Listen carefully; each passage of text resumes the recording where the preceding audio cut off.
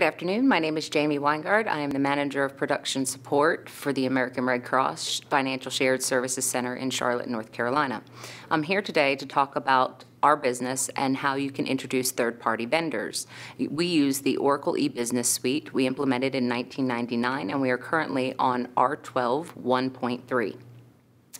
Some of the third-party vendors that we use them for various different solutions, one of which is for our data maintenance and conversion. We also have vendors that we use for our electronic invoicing, presentment, and payment solution, as well as EDI and print mail service. Now, every business is slightly different. Our company, being a nonprofit organization, we have lots of little nuanced things that may not apply to your organization. The first third-party solution that I wanted to talk to you about today is for the data conversion and maintenance. Now, there's lots of vendors out there that offer these tools. The vendor that we went with offers a Excel-based wizard. The wizard allows you to download the information directly out of the eBusiness Suite, allows you to manipulate the data, and allows you to upload and validate that data back directly into the database tables. One of the things that we use this for is for our customer maintenance, supplier maintenance, items, and price lists. This allows us to streamline those processes and take out the IT perspective of it. It allows us to put more of the onus on our functional users. Our functional users are able to modify the wizard to meet their needs. So if there's certain data elements in the Oracle EBS solution that you don't need, you can eliminate those.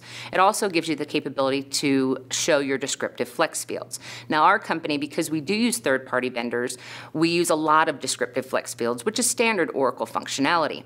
But it allows us to store those pieces of information that we would need for an interface or for reporting purposes. The other solution that I want to talk to you about is with our EDI, electronic invoicing, presentment, payment, and print mail service. We have a third-party vendor that allows us to send them an XML file. We create a repository of all of our invoices. This makes it where we have all of our customers have the ability to go in and view their invoices, print their invoices, and they can also pay online. The advantage of that is you cut out the print mail service time. So normally an invoice would take 5 to 7 days using U.S. Postal Service, whereas with our third-party vendor, we're cutting that in half. They're able to do bundling of mail. They send out email notifications to let the users know that there's an invoice available. And then we also use the ACH function, which brings it right back into our lockbox process that we use in Oracle today. When choosing a third-party vendor, there's a couple different ways that you can go about that. There's vendors that you can choose out on the OATUG network. There's RFP processes that you can go through, or just a simple Google search to try to find a company that is going to meet your business needs.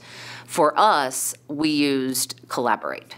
That's our primary focus when we come here, is trying to find solutions that are going to meet our business needs. The benefits of using a third-party solution is that you can customize your processes, you can reduce costs, you can streamline your processes, and it puts more of the responsibility back on the functional users versus your IT group.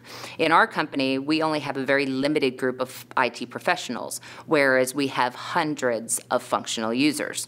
And it allows them to get more involved and more engaged in the process.